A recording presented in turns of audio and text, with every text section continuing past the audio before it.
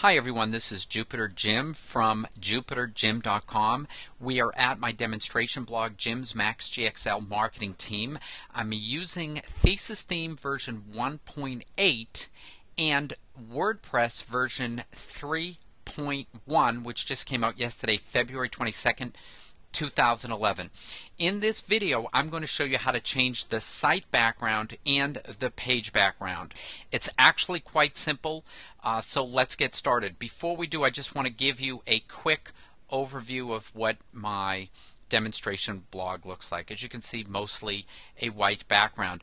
So I'm going to click in this tab, which brings me to the dashboard of Jim's Max GXL Marketing Team, where I have already logged in. I'm going to scroll down till we get to the Thesis tab, and second tab under that is Design, or second link is Design Options. So I'm going to click there. Now the first thing you want to do is make sure that the HTML framework is on Page Framework, which it is. Okay, I'm going to click this minus to close that.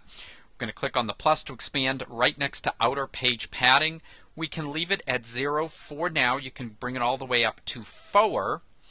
Anywhere from 0 to 1 seems to be good. We'll start with 0 for now. I'm going to click the big ass save button just to save our work there in case you had changed anything. It's a good habit.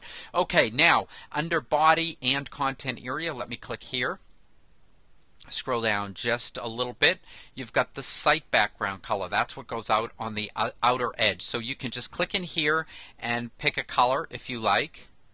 Okay, I happen to know which color I want, the hex code or the hexadecimal code. It is 7C57 9C. If you type in lowercase letters, as soon as you deselect, it automatically goes to uppercase letters. So just watch this. So once you pick a color or type in a color you want, just click to the left to deselect that area. Okay? And then when you want to choose your page background color, just click in here, and once again you can click around, or if you already know, as in my case, the hex code or the hexadecimal code to represent a certain color, just type it in, which for me is FEFFD9er, and then click just to the left to deselect, and that is chosen. Now since we're already down here in the Thesis design options, I'm going to scroll down and just go to the nav menu.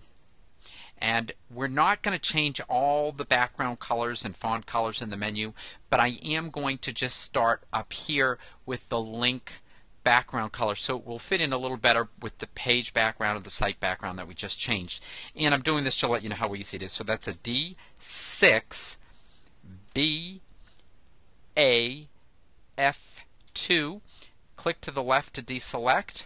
I'm going to scroll up, click the big ass save button.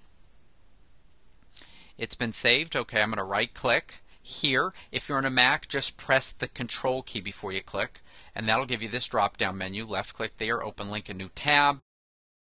Okay, and you can see that our blog has just been updated. We got kind of the yellow for the page color. We've got the purple for the site color. We've got the purple for this drop down menu. Let's just go back into the dashboard for a second, the admin panel. I'm going to click over here, outer page padding. Let's just go up to 1 just so you can see how changing the outer page padding can change things a little here. So let me click back in here. I'm going to click refresh. So look at the outer edge and see how that changes. And you can see it gets smaller, and that's pretty much all that happens. I'm going to click on here. This is the new menu bar at the top. That comes with WordPress 3.1. I'm going to click on Log Out, and I'm going to then click right here. Are you lost? Let's just get back. And this, I'm showing you this because this is what visitors will see. They're not going to see that little login at the top. Okay, and that's all there is. If you like this video, please click the like button if there is one below this video. Otherwise, please leave your positive comments and questions below this video, because that's what helps keep me motivated to keep cranking these tutorials out for you. Hope you have a great day, and thanks for watching.